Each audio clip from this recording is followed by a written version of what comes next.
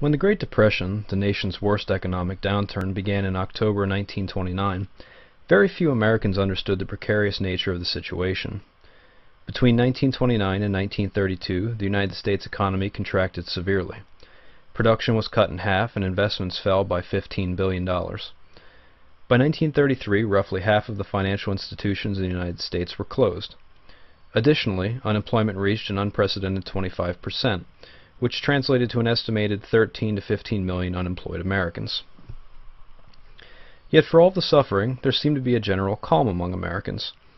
Historian David Kennedy suggested that Americans believed that they were the root cause of the Great Depression simply because they did not work hard enough or that they did not invest properly. But that was not the case. The onset of the Great Depression was beyond the control of most Americans. Unfortunately, they were left to suffer through the economic hardships created by the devastating period. The unemployment caused by the Great Depression was unprecedented to most working Americans.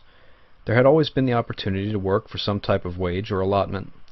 Yet the number of unemployed skyrocketed from 3 million in 1930 to roughly 13 to 15 million by 1933.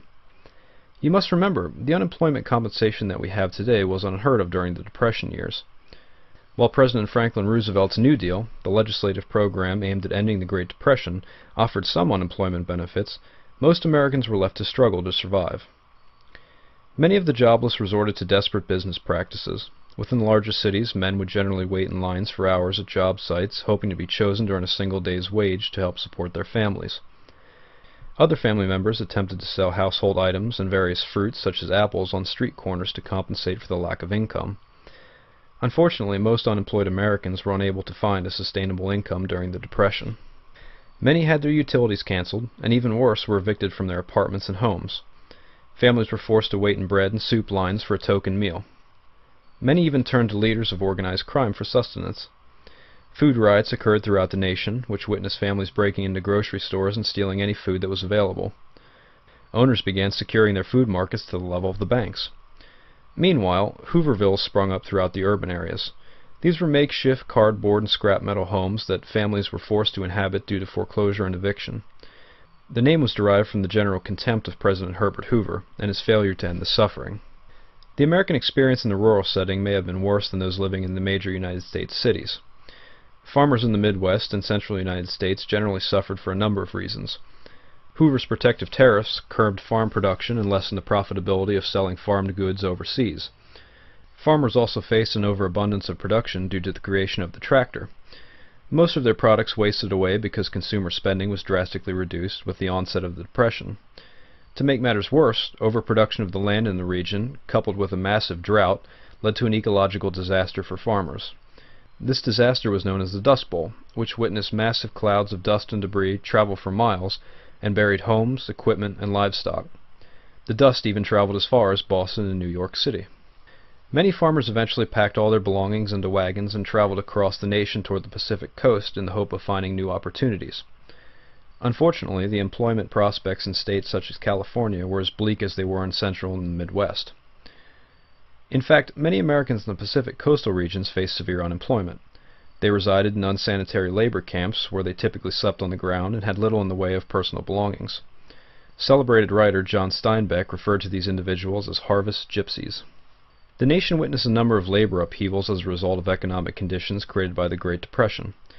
In 1932, unemployed laborers from the Ford Motor Company launched a massive protest at the Ford plant in Dearborn, Michigan. The event turned violent as Ford unleashed a number of its guards, coupled with the Dearborn police, onto the disgruntled laborers. In 1934, Minneapolis Teamsters clashed with police over union-related issues. In 1937, a labor strike broke out at the General Motors plant in Flint, Michigan, over wages and unfair labor practices. Similar to the Ford incident, police and strikebreakers were called on to remove the striking workers. The strike eventually turned violent, causing a number of injuries. In the same year, the Memorial Day massacre occurred in Chicago, Illinois.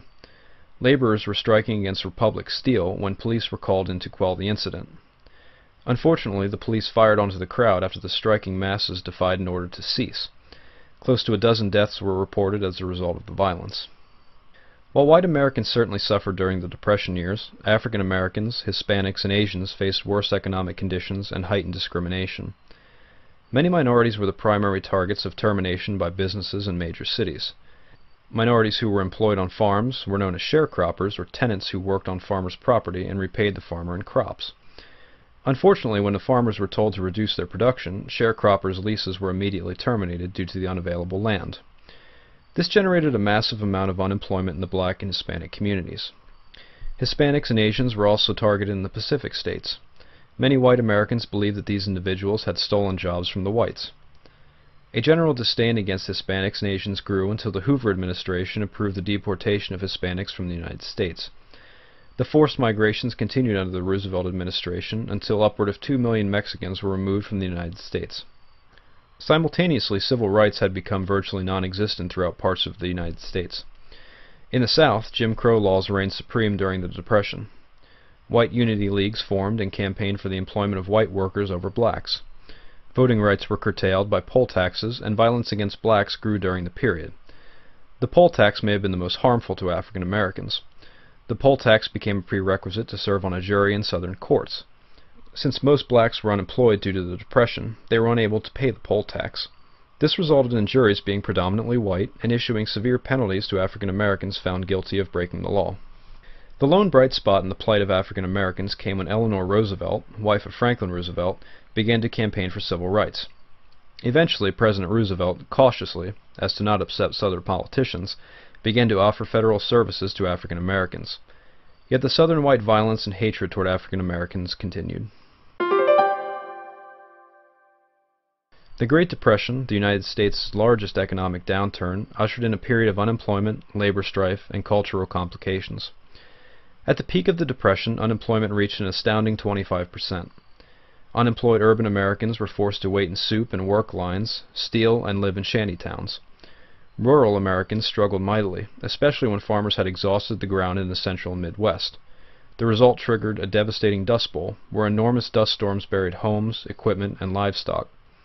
Meanwhile, labor strife intensified as major protest events plagued the nation's manufacturing system. The Great Depression devastated white Americans, but it essentially crippled minorities. Sharecroppers had their leases terminated and were evicted from the land. Hispanics and Asians became the focal point of white disdain due to the belief that these individuals were taking away jobs meant for whites. Many minorities, Hispanics especially, were deported during the Depression years. African Americans faced similar struggles. Blacks were the first to be terminated from jobs in major cities. Additionally, Southern blacks faced hatred and violence from Southern whites. Lynching became a common occurrence, and Southerners instituted the nefarious poll tax to prevent blacks from voting and serving as jury members. The suffering in the United States for all individuals continued until the American entrance into the Second World War.